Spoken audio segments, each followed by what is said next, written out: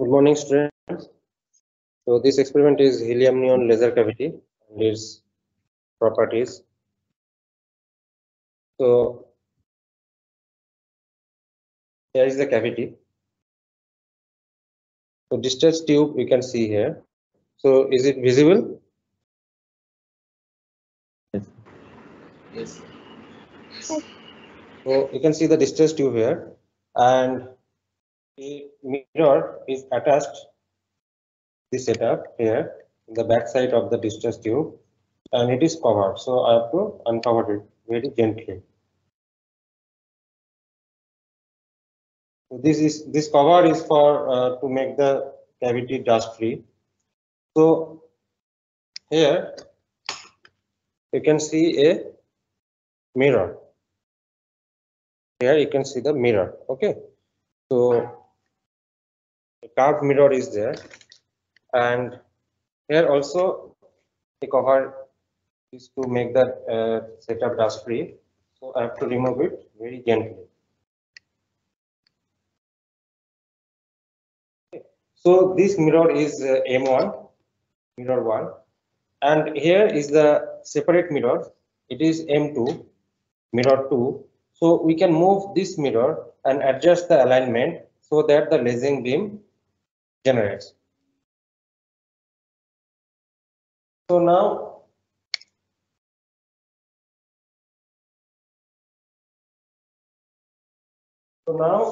we'll switch on to this. So it is the key is in 0, and we have to place it in one position. So it will be on here, and it is connected. The high voltage is applied in this here and here. Okay. So after putting it in one position, high voltage is applied, and the cavity is now you can see the light, right?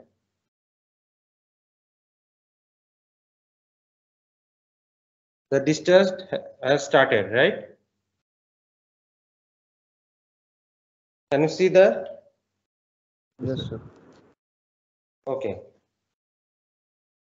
And we have to align it. We have to align it so that this mirror from M1 and M2, it is in the, it is actually should be the exactly collinear, so that it can reflect to and fro multiple times. Okay. Now we have already set up for this position, and here you can see that laser beam is generated through is. Okay. So you can see this.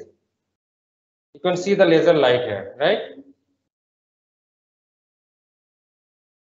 Yes, sir. Through this, because there is dust, you can see the line also. You can see the line of the laser also through this dust. So through dust, the beam is actually scattered, and we can see the lines of the beam. Okay. So here I am just blocking the light to the mirror, and you can see the laser light is not present here, right? So now it is again on, right? So this portion is very difficult, and it takes time. So already we have done for this position, but it should be for linear throughout the bench, throughout the at least 45 centimeter, because the radius of curvature of the mirror 2 is 45 centimeter, right? So the distance from M1, the M1 is at position 0 in the optical bench, and now the position of the M2 is 36 here. Okay, so it is not visible due to the lack of light. So the distance between M1 and M2, so it is in 36.5 rather.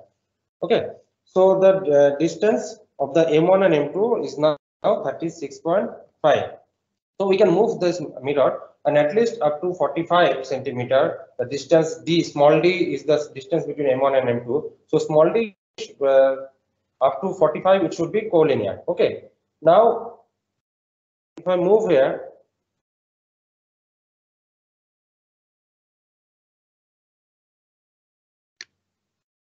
I'm moving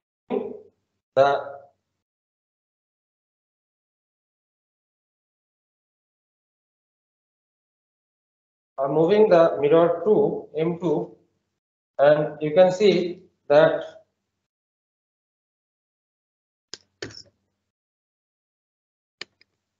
in between the positions the lasing is not happening, and at a particular position at some range the lasing is the laser is produced. Okay, so is it visible? So up to 45 centimeter, the laser beam should, the lasing operation should be, we should get, but here we are not getting because it is not collinearly aligned. Okay, so it will take time. Sometimes you, if you come here, so you can adjust the alignment throughout the 45 or 50 centimeter. Okay, now here the first part is the first part is the to find the conditions, to find the conditions of the to find conditions of the distance of between M1 and M2, that is small d.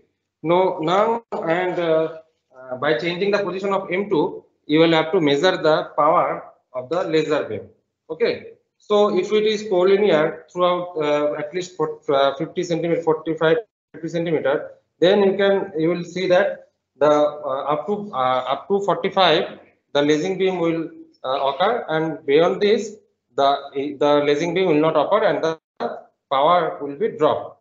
Okay, so it is the power meter. So by choosing a particular range, we can have the power of this laser, of this any light actually. So we'll measure through this. Okay, we can directly put here. Now actually it is showing 19.03 microwatt. Okay, so it is the power. So we can measure the powers by changing these positions of the M2. Okay, so this is the first part.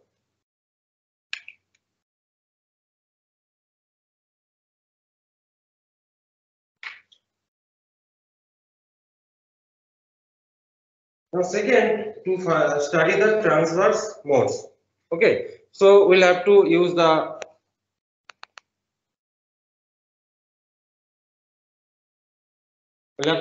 camera. This is the camera, and it should be connected to a PC. Okay, so we'll use the laptop here, and there's a software. There's a software View Play Cap.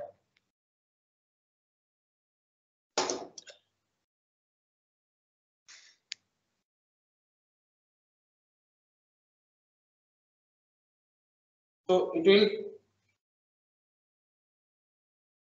will show the videos. Now we'll incident the laser beam which has been produced. It should be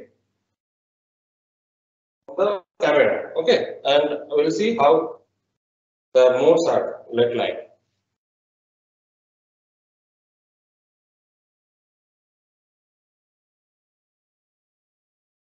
So here we are pressing.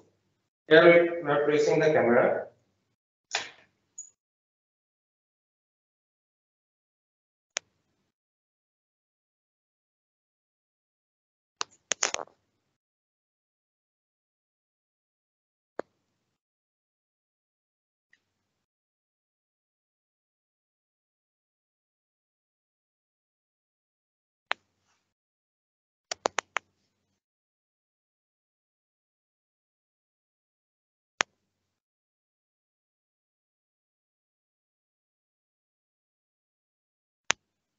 Here we are placing the camera, and will the light should be incident on the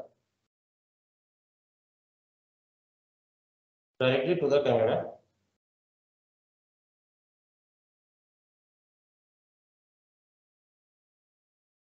And here you can see the modes. Modes is visible. Yes, sir. Yes, sir. Now we have to move the screws here. The two screws are there in M2. Two screws are there in M2. You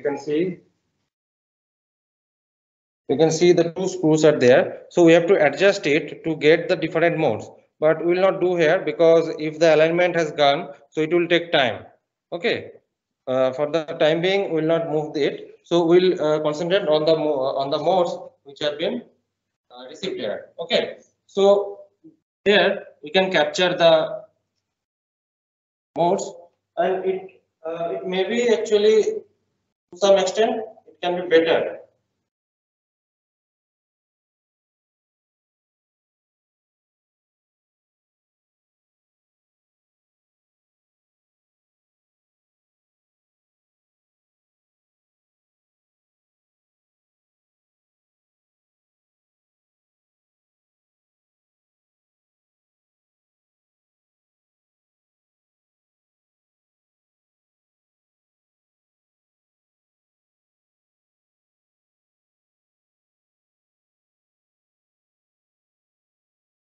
We can adjust the cameras so that we can get a better picture of this mode.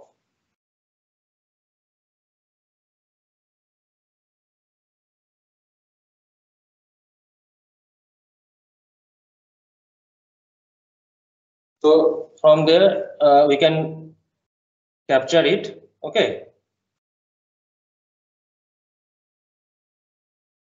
So it will capture the video, and we can also capture the still photographs. Okay, by snapshot. Okay, so we'll use another software. So that will be demonstrated later. So we'll use another software to measure the intensity profile with the distance, and how to measure the distance from that software. The software is ImageJ. So it will be described later. Okay. So up to now, any confusion?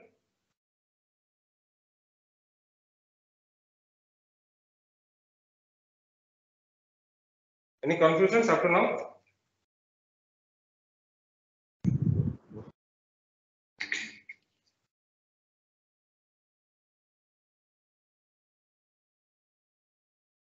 Now we'll move to the third part of the experiment.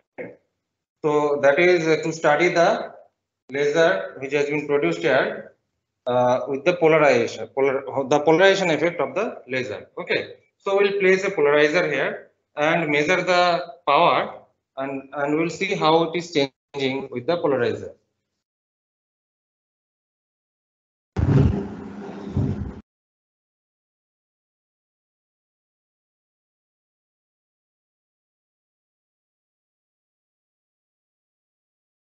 So we're moving the camera.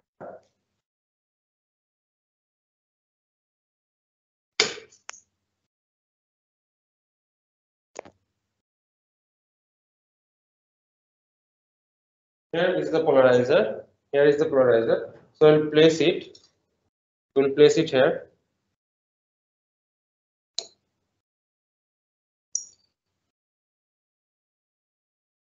To the middle, to the center of the polarizer, will the beam should be incident. Okay.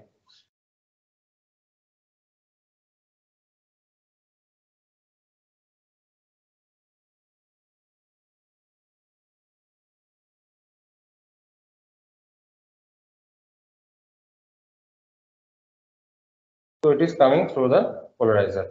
So it is incident at in the center, right? So now we'll use this.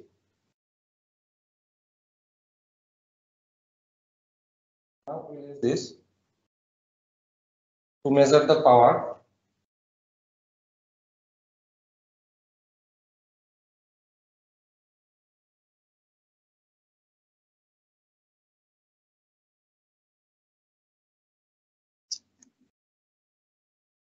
Place the probe here.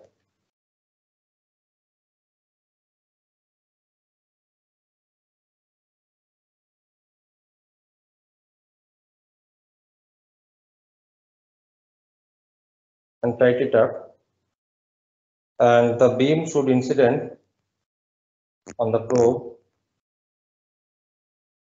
in the center of the probe.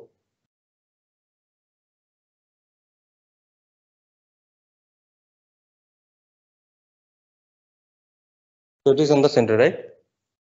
Okay. Now here we can measure the to this power meter. Okay. So now it is showing actually 33.14. Right. So now we'll change the angle of the polarizer. And we'll see how it is changing. Okay. Now it is 38.14, and we're moving it,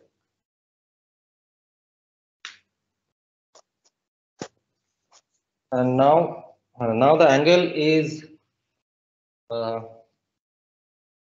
now the angle is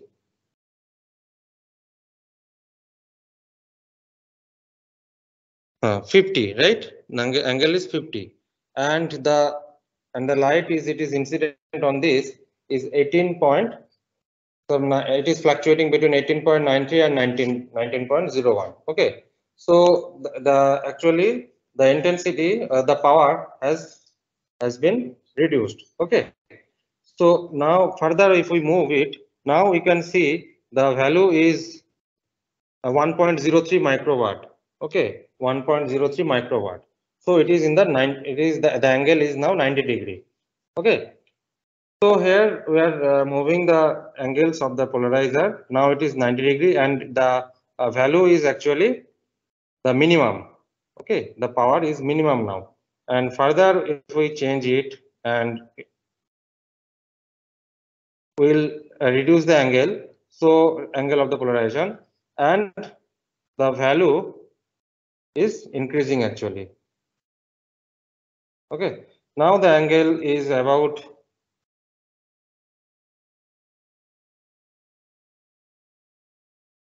actually to demonstrate the optics experiment is very difficult. So the angle is now 60, and the value is 12.48 microwatt. Okay, and if we move further, so it is increasing. You can see it is increasing. It is now 29, and when it increase further, so it has become 33, and angle is at about 10-degree. Now it is in 0-degree, and you can see it is 36.57 microwatt. If we rotate it further, so it will again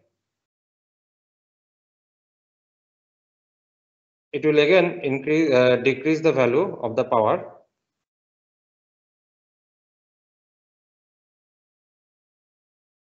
It is decreasing. The power is decreasing. It is 22. If we rotate further, it is 15 at the angle of 310. Okay. So this is the effect of the polarization with the laser. Okay.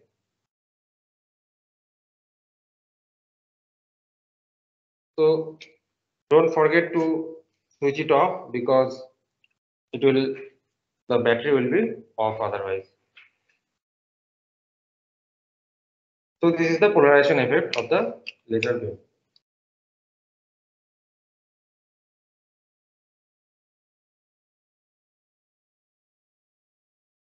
Now we'll measure the wavelength of the laser beam. Okay.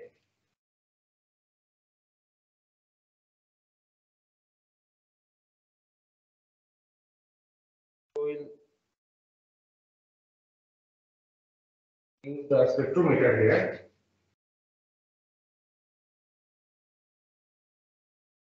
So this is the spectrometer.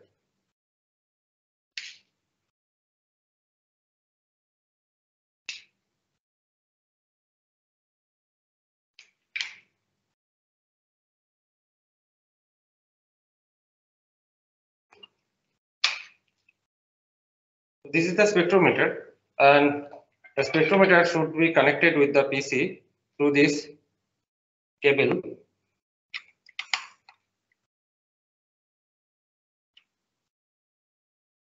And the power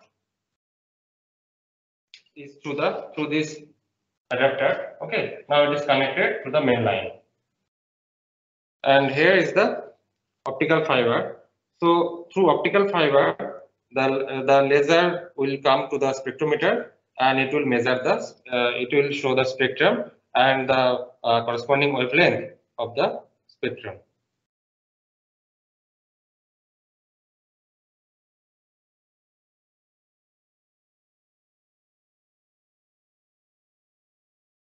So this optical fiber we should rotate in a unit direction, so we cannot rotate in the otherwise. Okay.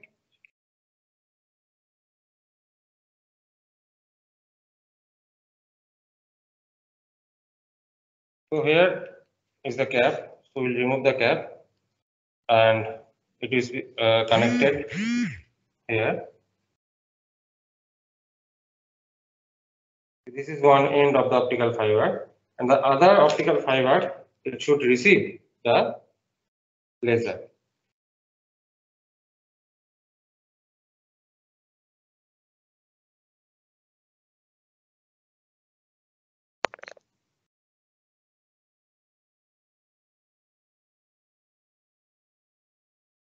So now we'll connect. We'll switch on the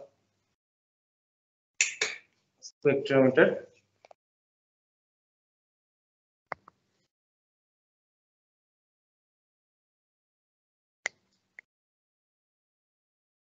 So here it is connected. So spectro software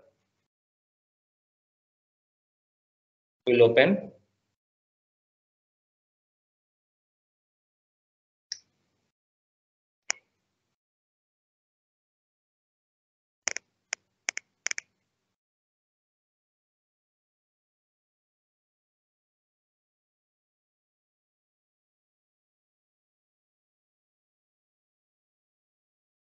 Be patient, it is taking time.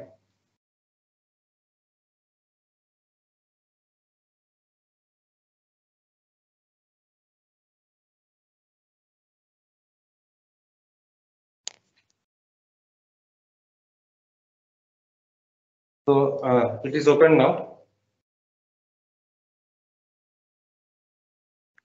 So the laser beam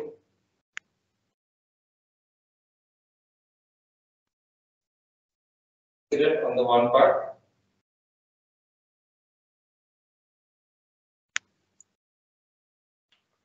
So you can see the spectrum.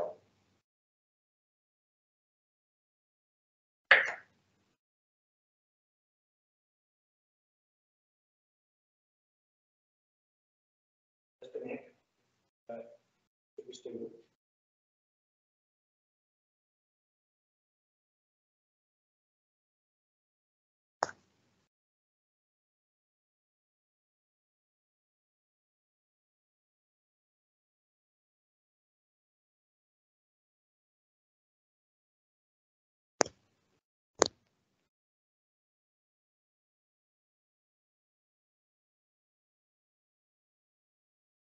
You can see the spectrum. Is it visible? Is it visible? Now here you can see the spectrum that is between 600 and 650. This is actually the measurement of wavelength. Is it visible? Sir, the screen is not in focus.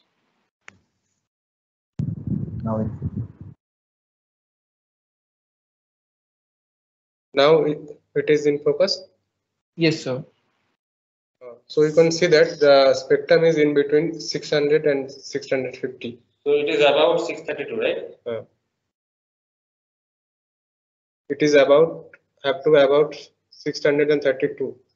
So it is the standard value of helium neon laser, you know. So it is actually linearly polarized light which is produced, laser is produced, and the wavelength you can measure here from the spectrum, that is it 632, about 632 nanometer. Okay, so we can measure any spectrum through the spectrometer.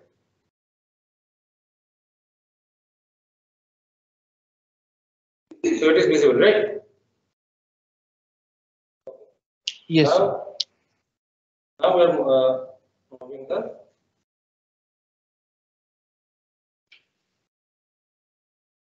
optical fiber and switch off the spectrum.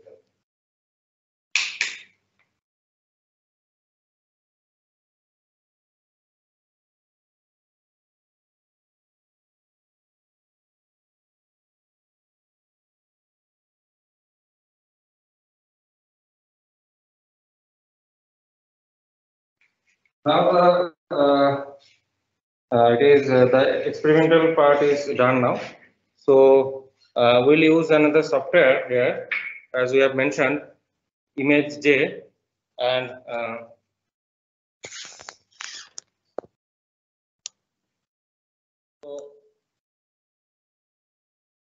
so that your next task will be to measure the intensity profile of TM00 mode of this laser.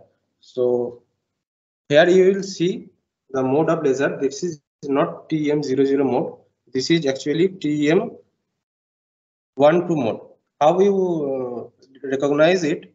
As the standard definition is TM in index. This is X and Y, and the value of X is how many mode in X direction, and Y is the index of how many mode in Y direction.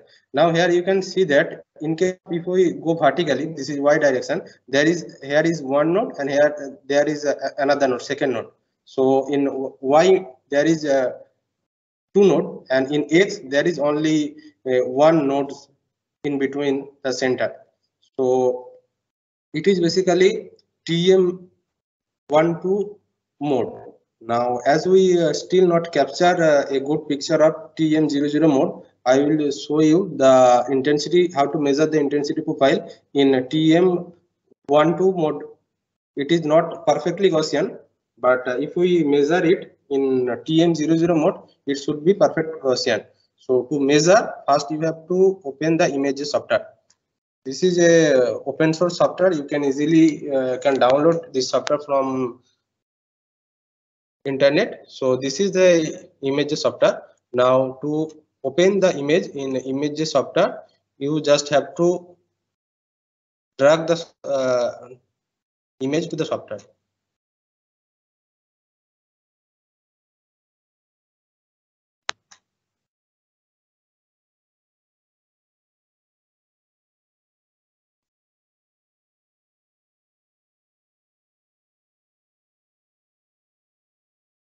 So here the image, I just drag it to the software.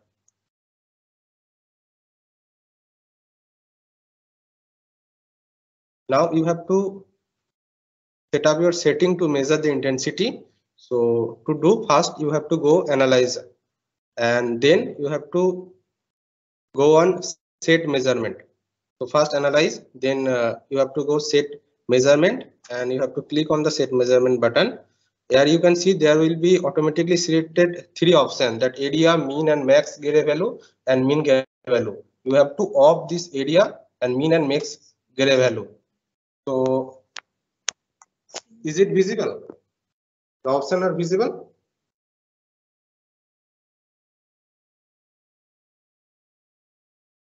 Yes, sir. So you have to just click on this mean Gray value option, and then you have to click OK. Now to measure the intensity of each point, you have to click on this point button.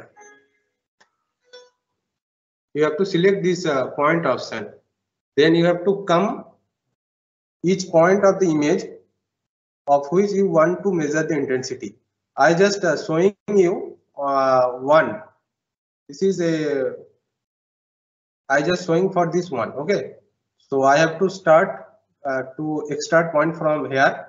So if I click on this is I take already 1 point, and you have to go linearly along x direction to capture each point. So I take already 2 point, 3 point, 4 point, 5 point, 6 point.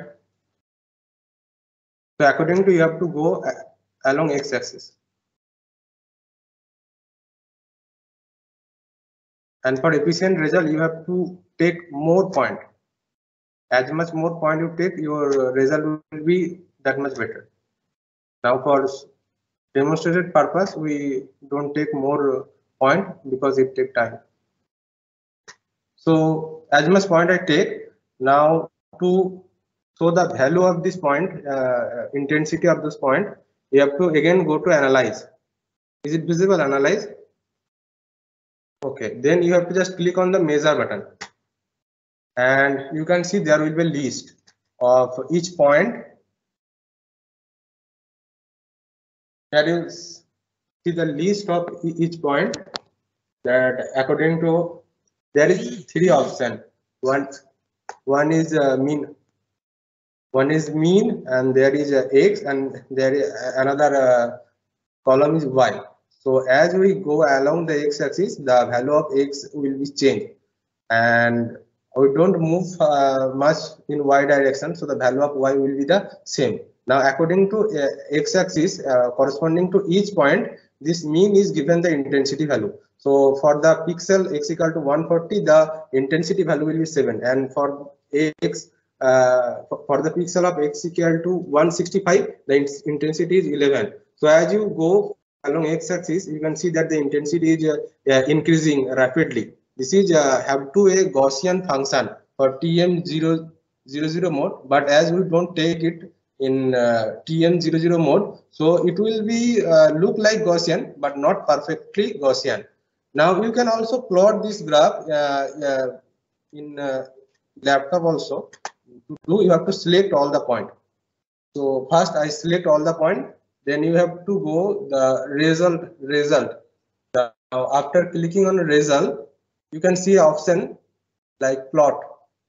Is it visible? Yes, sir. Yes. Okay, now you have to click on plot, then you can get a graph, but you have to change as we want to put our intensity in y-axis.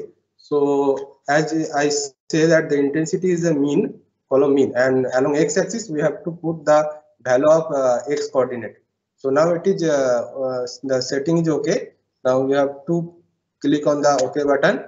Now you see the graph. Now see here, the intensity along x-axis is starting from here and goes up, and then after a particular direction is again goes down. So if we measure this for TM00 mode, it will become perfectly Gaussian, but here is not coming perfectly Gaussian. So as it is not TM00 mode, and now you have to draw a average line. You have to draw a line which will give a average value. It is not necessary to connect is the point for eliminate necessary error. You have to just draw a average line along this, then it will be give a Gaussian value.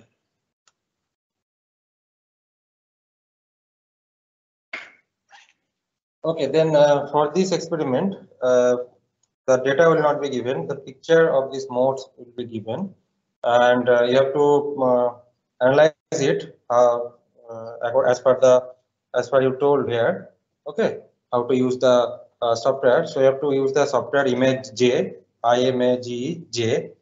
So you have to use the software and analyze the TM mode, and you have to make a report on throughout the experiment. Okay, from how to get the lasing beam. The every part you have to make a report on it, and the data will not be separately provided. Only the photo of the the snapshot of the mode will be provided. Okay. So you have to analyze the modes and you have to make a report on how the polarization effect you have already seen in this experiment, and how the stability factor is coming. Okay, so you have to make a report on this. So no separate data will be provided. And if you are unable to find the image software in internet, then you just ask in WhatsApp. We will provide the zip file of this software. So any question?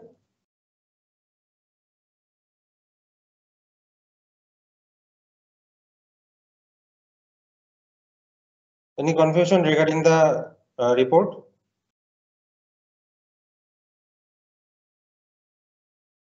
Okay, then we are closing the session. Okay, thank you. Thank you, sir.